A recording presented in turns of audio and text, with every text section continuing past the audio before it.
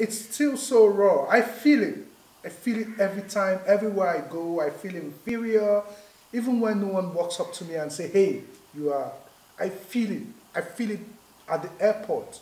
You know, when I show my passport.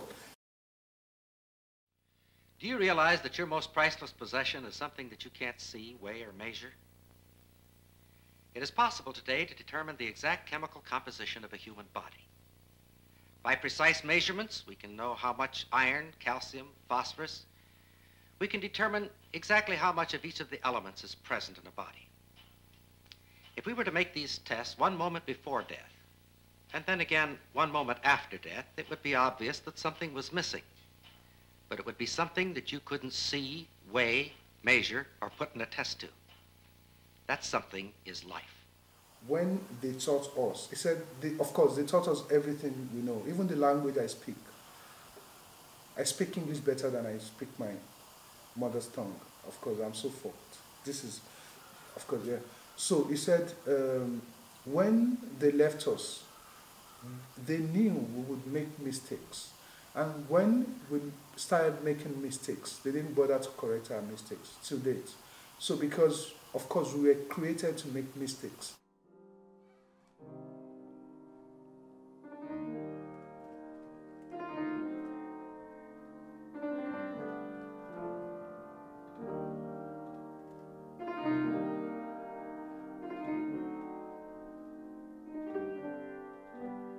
So what they did was they met together in Berlin, 1884 to 1885. That was, I think, about 6 months. Yeah. So they met, and then, without caring who we were, without caring if we would be able to survive, without caring about the kind of food, our culture, our language, and everything, they just merged us together because the only thing they cared about was our resources. I mean, the things they wanted to get from us. So it was like they picked up a pen and a ruler and said, okay, you have to live together. They didn't care if we have anything in common. It wasn't, so you have to live together. So like they forced us to live together as a people.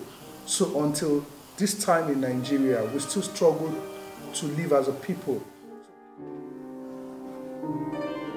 Yes! This is mine.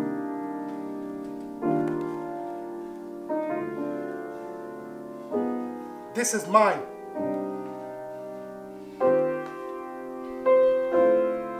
And mine is fine.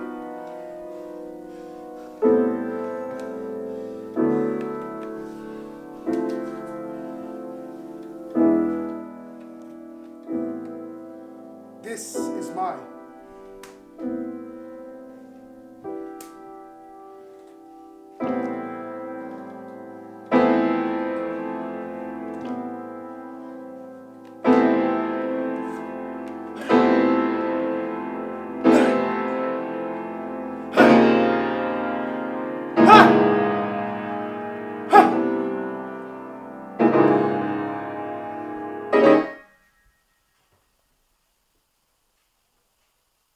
How old are you? I'm 10 years. 10 years old. Yes. Do you know why Biafra is fighting? Biafra is fighting for survival, sir. Is it going to win? Yes, sir. Nigeria was a creation of British colonialism. At the turn of the century, Britain carved out the richest area in West Africa, lumped together 250 tribes, each with its own culture, its own history, and arbitrarily called these people Nigerians. General Yakubu Gowon says there is a good reason why Nigeria does not go all out in the civil war. We're fighting our own brothers, our own friends, our own probably colleagues that in fact we were trained together. Now, I accept them as my people. I don't call them enemies. They're not my enemies. That's how crazy it is. We don't even know who we are. The African child doesn't know who he is or who she is. The more you know, the more you understand the Western psyche. A lot of young people do not know this. I'm just maybe fortunate to know. I didn't know all this in school, honestly. I I learned most things. I learned on the streets. I learned from discussing with people. I learned from, yeah, this is how I learned. I didn't even graduate from the university. I dropped out. In the book of IQ and the Wealth of Nations, it talks about the IQ of the average sub-Saharan African being at 80. The IQ of an African American is normally at 85. White populations in Australia, Canada, New Zealand, Europe, South Africa, and the United States score really close to one another, being at around 100.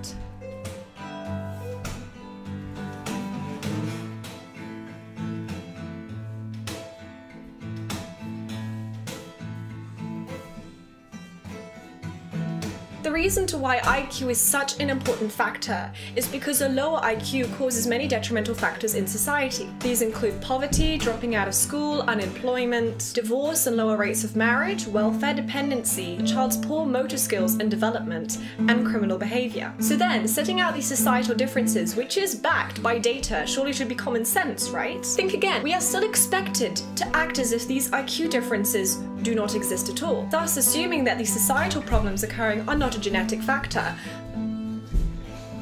African control. Yeah, the key, my nigga. Oh, that's what's up.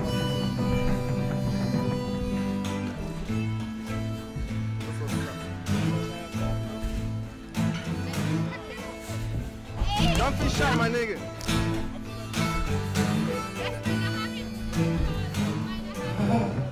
It's African way of living. It's African way of living.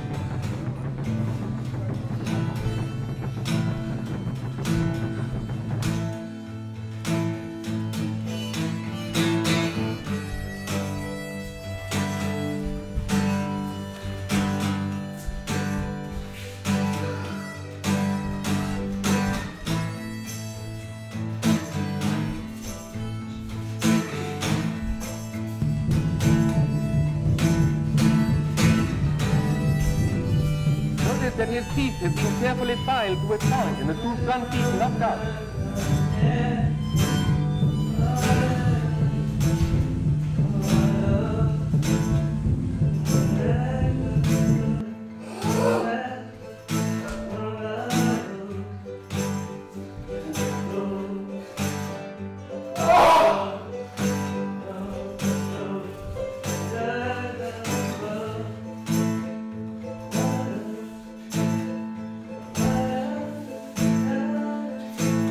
Where so many of our young men have died. We have become, most of us, refugees. We have lost our property. We have nothing of our own. That suffering we have known for the past.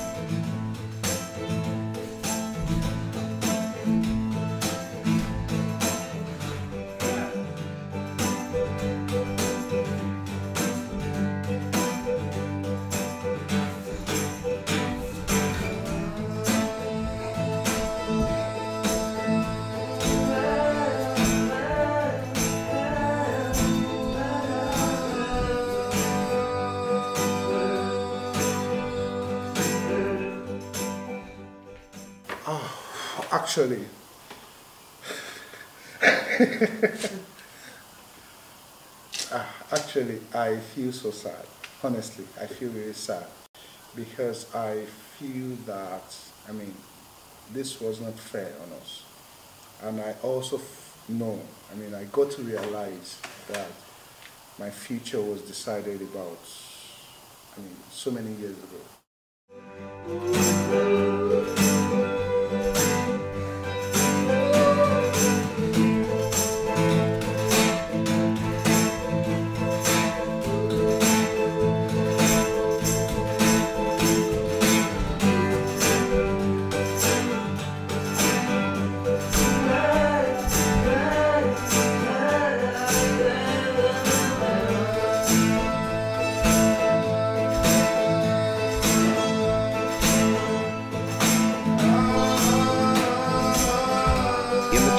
The Biafrans evacuated as they fled before the federal troops. The abandoned buildings echo only to the wind.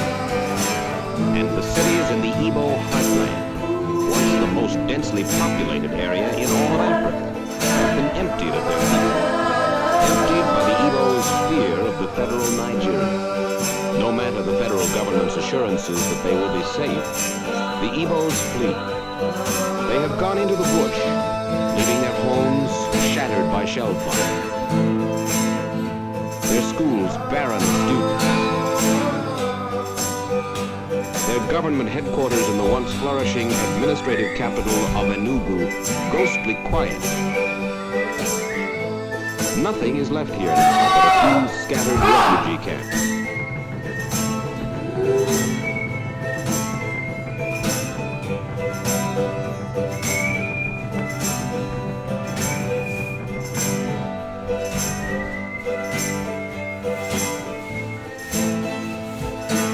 Nigeria was a creation of British colonialism. At the turn of the century, Britain carved out the richest area in West Africa.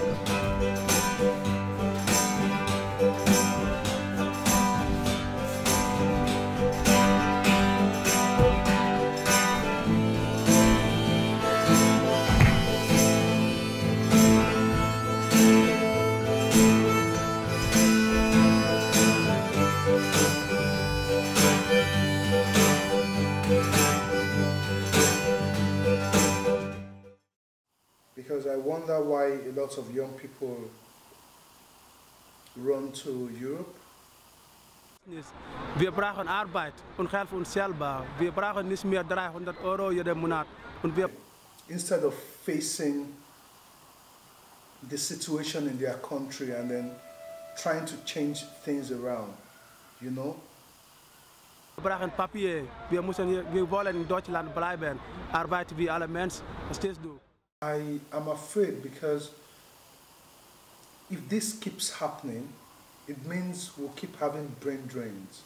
It means our human resources, our intellectual resources, everything will keep coming to Europe. Then it means that the story will never change.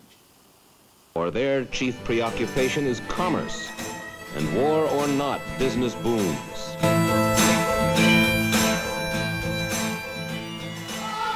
The Lagos docks are choked with ships from around the world.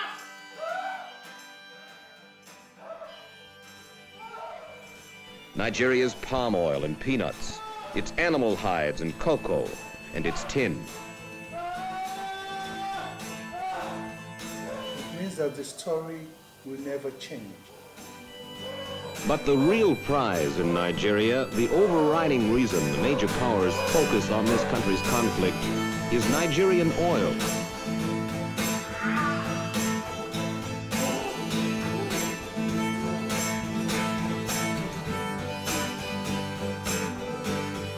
British produce most of it. A United States company, Gulf, the rest. It is Nigerian oil. It is oil that Nigeria... The story will never change.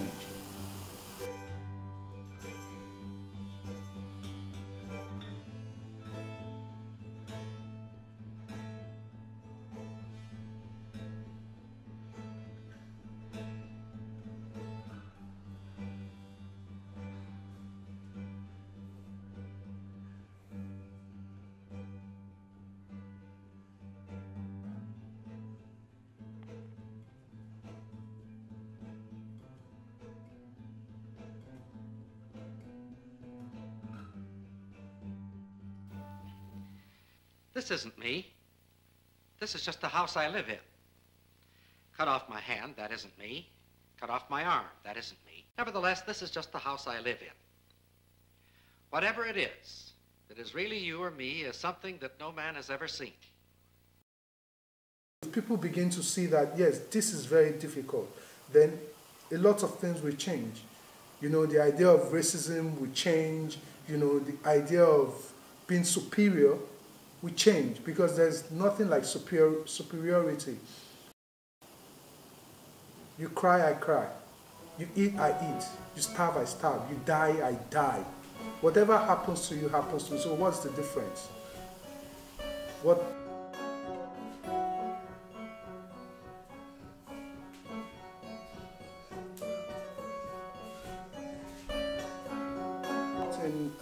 it's about creating a new way of thinking.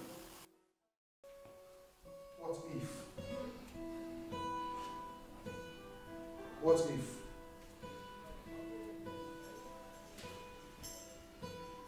What if? Because, like I said, I realized that a lot of people do not know like these things about, or you, for instance, you're an American, you don't know what it is to be an African. If I explain to you, maybe you'd understand, but you don't know.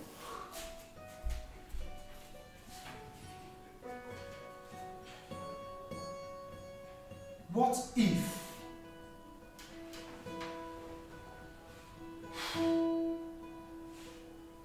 What if? Can I read from this? Yeah. Okay. What if Europeans and Americans would be denied visas to Africa? What if Nigerians became first world citizens? What if I were to be power, electricity,